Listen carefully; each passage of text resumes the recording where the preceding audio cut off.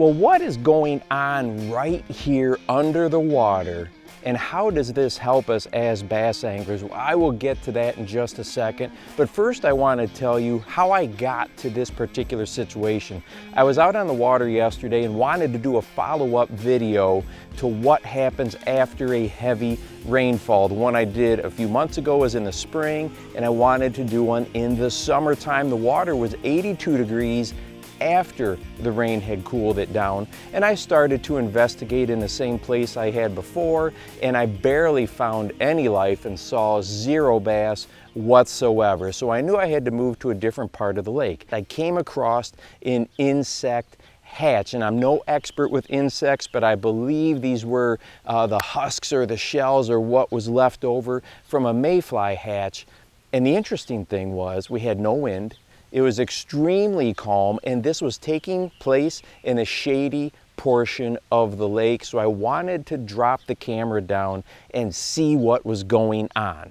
Well, it didn't take long, and I started to find signs of life. Immediately, I had some bass that were up in the extreme shallows, taking a look in the rocks. Very much they appeared to be looking at something emerging from the bottom, looking for something to eat. Well, if an insect hatch was going on, that definitely would make sense. Then I saw some better bass as well, and they were heading down to deeper water, which absolutely fit the situation. The sun was high overhead and absolutely beating down. Very, very intense sunlight. Well, when I started to follow this particular bass down, and I got in that 15 to 20 foot range, I started to see these clouds of silt all over the place. Now, I was filming an area that was maybe 20, 30 yards in length, and everywhere I went, I was seeing these silt clouds. Well, the first thing I ran across was some carp down on the bottom,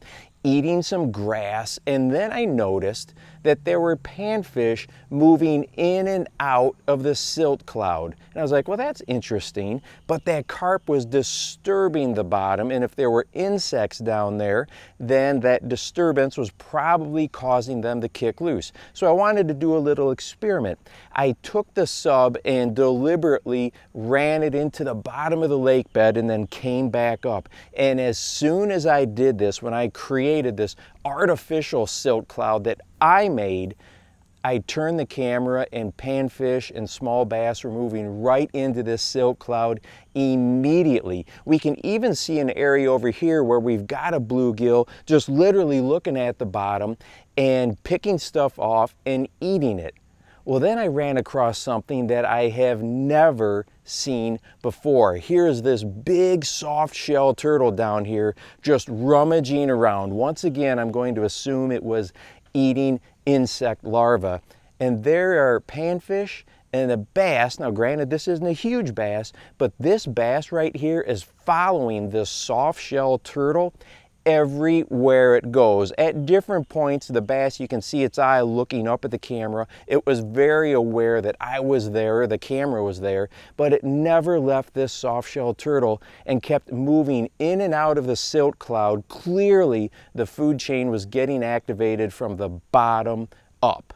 Well, how does this help us as bass anglers? We talk about all the time on the channel here, find life, find bass. Well, we often assume that finding life means finding fish of some sort. Well, this is a deeper dive into the food chain from the bottom up. These insects got things started with the hatch, and then when we've got carp and turtles down there rummaging around on the bottom, it just creates this disturbance that brings in fish of all different sizes. And we can assume that if I would have stayed here a little bit longer, that we would have seen even more predators come into the area. Well, as far as lures, this is a perfect situation for these mud puffing type of baits. Well, what do I mean by that? Think about heavier jigs, bigger football jigs, Carolina rigs, things that are going to kind of disturb that bottom, disturb that silt, and draw the attention of the fish. Every time there was a silt cloud, whether I created it on my own with the camera or carp or turtles were creating it, there was life in the area. Even something like Ned rigs with a little bit heavier weight on there, or shaky heads with a heavier weight, are going to be great lures for this type of situation. And this is so key during the summertime when fishing can be extremely tough. It seems like the fish scatter out. They aren't quite in those big schools like they were in the spring and gonna be here in the fall. So when we find life of any sort, we always want to check it out. It could be a real dynamite location, because down there below the water, that food chain is really going. And hey, if you want to watch a video about what it takes to have the perfect conditions to keep bass shallow most of the year, go ahead and check this one out right here.